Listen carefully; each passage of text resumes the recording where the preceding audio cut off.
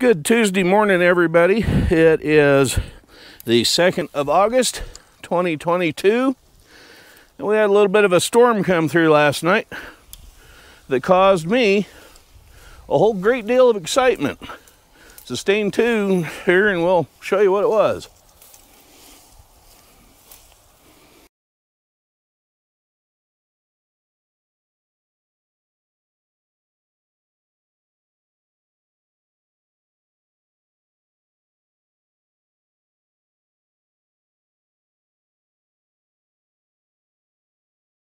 Probably a good thing. I don't know who that dumbass is that is farming the neighbor's place over here at that house right there. Yeah, I don't know who that kid is that's doing that, but the dumbass come in here with his little skid steer contraption over there, moved a bunch of dirt and shit down here in the corner, then he proceeded to set fire to it. Yes, he did. Well, that's fine and dandy on a day when the wind's blowing out straight out of the west or east, maybe, but we got this storm coming. We got winds bumping around 40 miles an hour. And all that hot ash and soot was on fire coming over into my place. So guess who had to jump up out with a garden hose and run over here and put that shit out? Yeah, I'd like to find that knucklehead and let him have a piece of my mind. One, when you got a storm coming, you don't set fire to anything because that fire is going to blow, okay? And then, two, with drought conditions going on, wheat fields all around him, grain fields all around him, you don't start a fire because of the drifting ash and soot and embers. It's going to set something major on fire. This idiot's lucky I was home and had a damn garden hose or I'd have lost my place.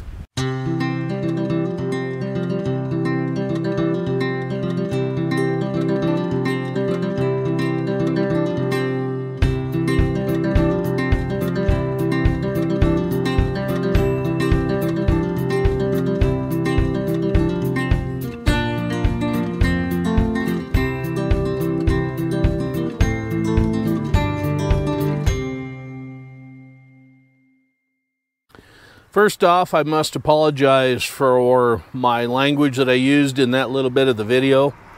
Yeah, I was very upset last night over something that had happened here, not on the farm, but across the street from the farm that could have affected the farm in a major way.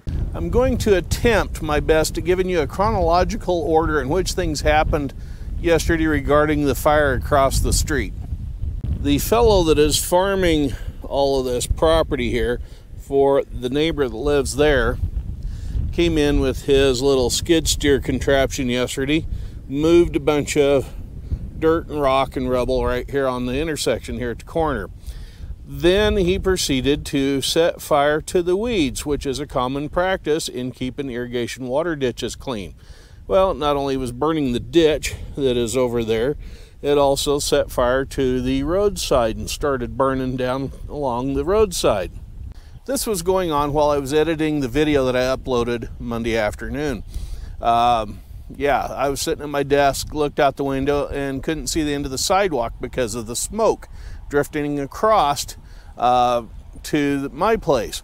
And I could smell the smoke. I figured there was a rangeland fire up in the mountains or something. Didn't realize at first it was right directly across the street from my house. I ran out and grabbed the garden hose with that nozzle on the end of it and proceeded to drag the whole mess across through the driveway to the other side of the road. By then, the fire had burned down to here. At that time, I proceeded to liberally douse the actively burning flames, got them put out, and was working my way back, hitting the hot spots that were directly south of the house. Now keep in mind, we normally get winds out of that direction, which is the west-southwest from where I'm standing. So that wind yesterday actually was coming directly out of the south this way, heading right towards us. So all of that fire that was burning right along in here, all those hot embers and ashes and burning organic matter were coming straight over here to the farm. Now, about the time I had the fire contained somebody, not myself or my neighbor, the neighbor didn't even know what was going on, had called the fire department, had called 911. Anyway, I had the fire what I considered out about then, wrapped up all my hoses, put them back over here by the well where you just saw them, jumped in the truck and went to town to get me something cold to drink to wash down all the soot and ash and the smoke that I'd been inhaling. After leaving here at the farm, I went over to talk to the neighbor about their hired guy that about burned down the place. They were sound asleep, watching TV, whatever, didn't know anything was going on over here on this side of their property. They said they'd contact a young guy, and the lady couldn't believe that the young guy had set fire to anything, what with the wind and the storm and everything, lightning, thunder, because he was a volunteer fireman. So after I chatted with the neighbor for a minute or two about what was going on, I headed uptown to the local gas station where I get my bubbly refreshments. Well, as I pulled in there, here comes the fire truck. The guys pull up, jump out, and we proceed to have a conversation. Apparently, somebody had seen me across the street in all the fire, flame, and smoke, whatever, with the garden hose trying to put out the fire. They called 911 as they passed by. So when I got to the gas station and the fire truck pulled up, I asked the guys how their day was going. They said, well, we were heading to a fire, but the guy that had started it called us and told us it was him and it wasn't a big deal and he was taking care of it. I proceeded to contradict that story very forcibly.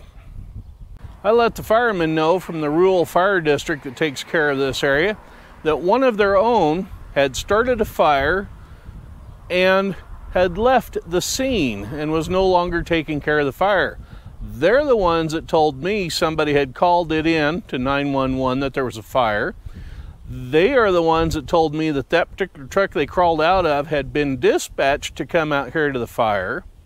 They're the ones that told me that the kid that's farming the place across over here heard the dispatch, called into the station and told them not to worry about it, he was taking care of it, it was under control, etc., so forth and so on, when in actuality he wasn't even here. I let the fire department guys know that, and then I let them know that it was one of their own that had done it. And in the process of the conversation, they also proceeded to tell me that they all had had a big conversation just yesterday morning about a red flag condition for the area, meaning no open fires, period. Well, guess what? That knothead didn't listen, didn't care, come out here and set a fire anyway.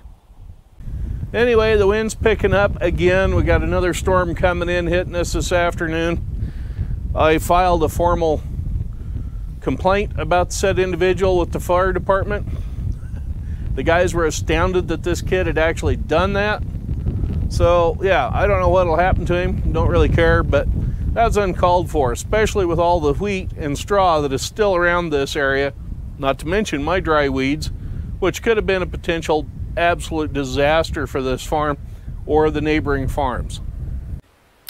That's going to wrap it up for things that are going on around the farm for today. We got some more videos coming to you in the works, so stay tuned for those. As always, don't forget, right down there, click on the subscribe button if you would. It means a lot to me. And yeah, we'll keep these videos coming to you. Hopefully we'll keep them short and sweet. Anyway, I'm Farmer Dave. You all have a good one. We'll catch up with you later. Bye-bye now.